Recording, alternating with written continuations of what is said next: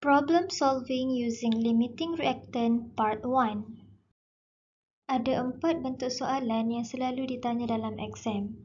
The first one is determine limiting reactant.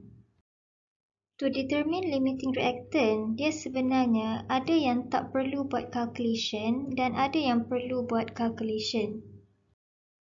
Contoh soalan yang tak perlu buat calculation adalah soalan yang hanya ada satu reactant sahaja.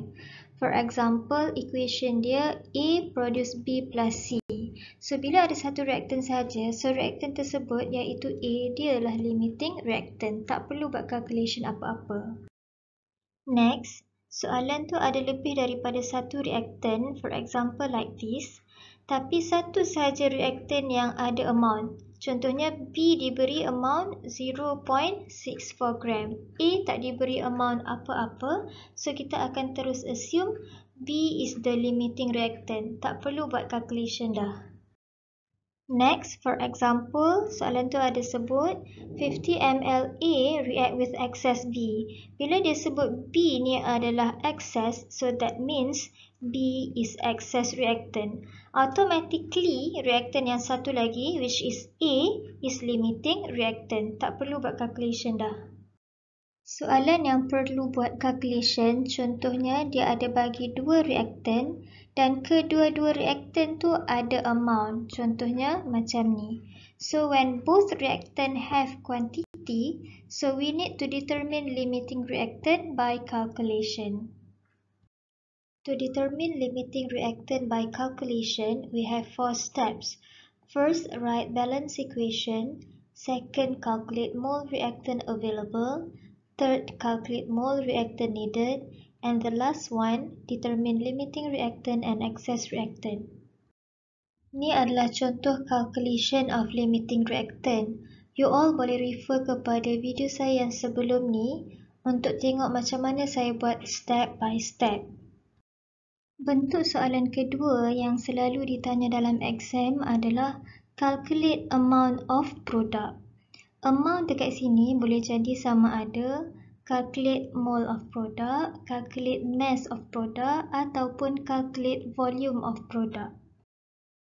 Untuk mudahkan kita faham cara nak calculate amount of product, kita tengok analogi ni. Let's say satu pagi tu bangun je dari tidur, teringin sangat nak minum Milo panas. So kita ni alang-alang nak buat Milo panas, nak buatlah seteko, boleh hidang untuk family sekali. Kita pun pergilah dapur, ambil kettle, isi air sampai maksimum 1000 ml, panaskan dia jadi hot water. Lepas tu pergi pula dekat tin Milo kita tu, buka tin Milo tengok-tengok, lah ada sesudu je lagi rupanya Milo, lebih kurang 5 gram. Termenung sekejap depan tin Milo tu. Semalam banyak lagi Milo ni. Mesti ada yang makan Milo senyap-senyap ni. So fikir, tak jadilah buat Milo panas ni seteko. Kita buat secawan je lah untuk kita sorang. Kita pun ambil lah cawan, buatlah Milo panas. 5 gram Milo yang sesudu ni kita letak habis lah. Takkan nak letak setengah sudu je. Tak best lah Milo sikit kan. Lepas tu kita pun tuanglah air panas. Tapi kita tak tuanglah semua sekali 1000 ml ni. Nanti cair pula air Milo kita, tak sedap. So kita tuanglah lebih kurang 150 ml air panas. Dalam situasi ni, Milo adalah limiting reactant sebab dia completely consume, digunakan sampai habis. Dan dia limit amount of product. Milo ni lah yang menghadkan berapa banyak Milo panas yang boleh kita hasilkan.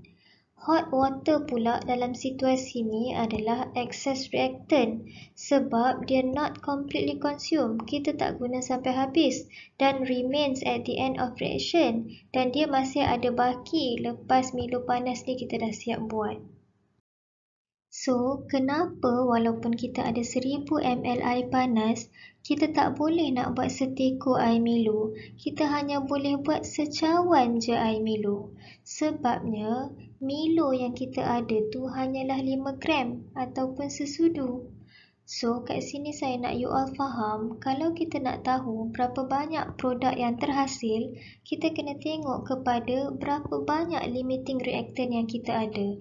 Sebab limiting reactant inilah yang menghadkan berapa banyak produk yang terhasil.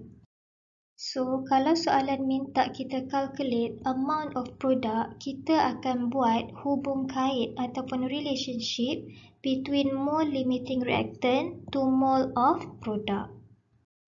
Soalan ni saya pernah guna dalam video determine limiting reactant and this is the answer. So, saya continue lagi soalan ni dengan soalan B. Calculate the volume of hydrogen gas produced at room temperature. Volume ianya adalah amount. Hydrogen gas kalau kita tengok dalam equation ni dia adalah product. So that means soalan ni minta kita calculate amount of product. Kita dah tahu untuk calculate amount of product kita kena buat relationship between mole limiting reactant to mole of product. So kita kena tahu dulu siapa limiting reactant. Based on question A yang kita dah jawab, and A is the limiting reactant. So kita tengok kepada balance equation kita ni. Ni adalah Na, limiting reactant, saya tulis Lr. Kemudian tengok pula produk apa yang kita nak calculate. Yang kita nak calculate adalah hydrogen gas.